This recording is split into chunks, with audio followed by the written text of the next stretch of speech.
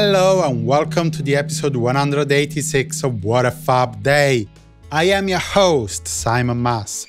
We have a hot episode today, with live performances, an angry mob, and a problematic songwriting claim. Let's start with the 5th of July 1962 Beatles engagement at the Majestic Ballroom in Birkenhead, the second in a top-ranked venue. As explained in episode 179 of this very podcast, this was only one of a long series of similar gigs all over England. 1 year later, in 1963, the Beatles and their manager Brian Epstein had reached the stage in which they didn't have to worry about finding gigs anymore. In fact, Epstein had the opposite problem. He was engulfed with requests. During the day, he finally reached a verbal agreement with an Australian promoter to start planning a Beatles tour down under, to be undertook in June 1964, a direct result of the increased sales and popularity of the band in Australia. We covered that tour, along with other Asian dates, in episode 159 to 181 of What a Fab Day. In the evening, the Beatles appeared on the stage of two different venues, both named Plaza, both owned by Mary Regan and her husband.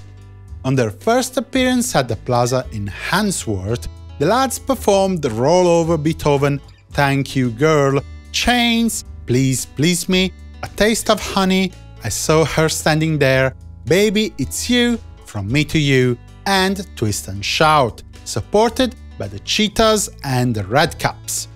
For the second gig instead, played at the Plaza in Old Hill, the Beatles were backed by Danny and the Diplomats, led by Danny Lane, future member of the Moody Blues and Paul McCartney's Wings. Both performances had been arranged before the Beatles' chart successes, and Epstein had tried to buy back the engagements from Mrs. Regan, without any success. Let's now move to one of the two main stories of this episode. We're talking about 1966. We're talking about Philippines. In the morning, the Manila Times came out with a bold-faced headline announcing Imelda stood up. The newspapers told the story of the Beatles snubbing an official invitation by the First Lady Imelda Marcos, keeping the first family and 400 guests waiting. As we have seen in episodes 184 and 185 of this podcast, this actually didn't happen. Not in this fashion. But no matter, alternative reality is not a contemporary invention after all. The first consequence was that promoter Raymond Ramos Jr. refused to pay the band their share of the earnings for the two concerts held the day before. But again, no matter. During the morning, the Beatles and their entourage received a visit at the hotel they had booked, the Hotel Manila. A tax commissioner demanding payment of all the taxes for gross earnings the band made while on the island. Epstein reminded him that, in addition to not getting the money, the contract with Ramos included a standard clause that made Ramos responsible for paying all the local taxes on the Beatles' earnings. It didn't matter. As the Manila Daily Mirror titled, Beatles told, "Pay now, leave later."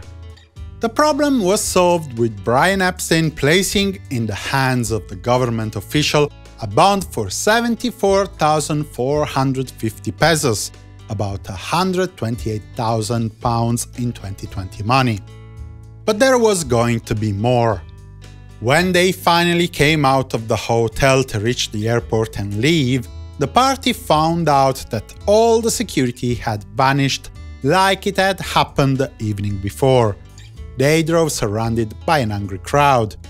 Once at the Manila International Airport, the band and their entourage were repeatedly told that they were passengers like everyone else, and so they were forced to bring their luggage by themselves, including all the gear needed to play, with all the helpers refusing to give a hand and the escalators mysteriously shut down. After 2 flights of stairs, the group had to face 200 more angry Filipinos, pushing and shoving them and actually hurting Roddy Mal Evans, kicked in the ribs after he fell on the floor, and chauffeur Alf Bickner, fractured rib and spinal injury, as the group reached immigration. Booed by the crowd and afraid to be shot, everyone sprinted on the tarmac into the plane. It was a sad sight. And yet, the plane did not take off. The pilot received instructions for Mal Evans and nemesis Tony Barrow to return to the terminal. At this point, everyone feared the worst – incarceration. But there was actually only a bureaucratic problem. Every record of the Beatles' arrival on the island had been lost, and so the band could not leave since, by law, they were actually illegal immigrants. It took Evans and Barrow 44 minutes to sort out the matter, during which nobody on the plane actually knew what was happening.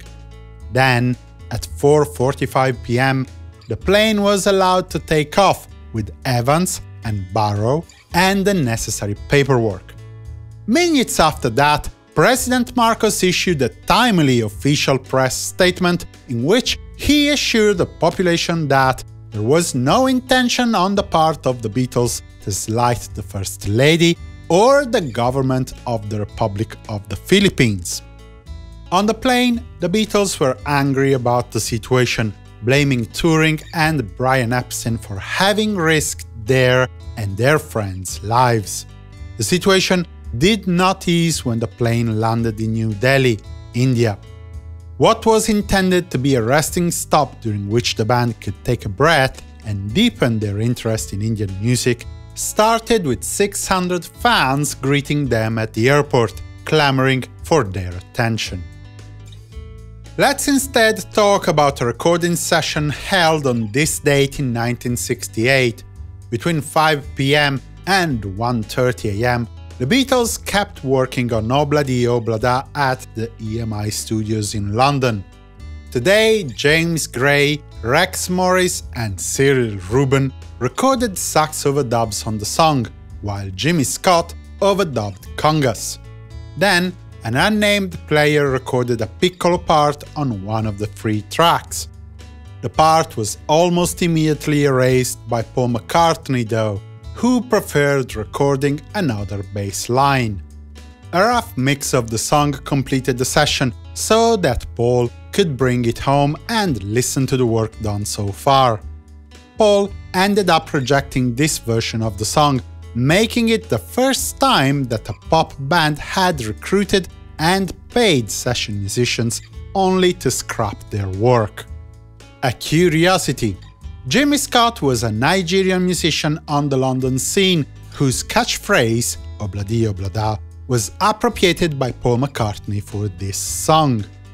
In November 1968, Scott tried to get part of the writing credits for the use of the phrase.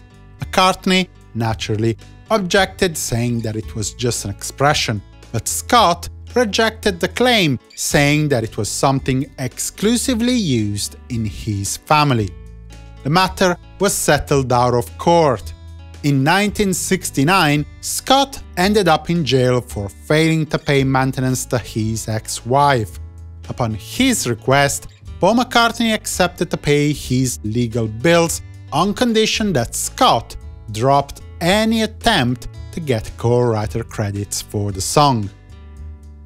Before wishing you goodbye for today, let me remind you once again to please visit www.simonmas.com/support to find out how you can support my work to bring you more and better music-related content.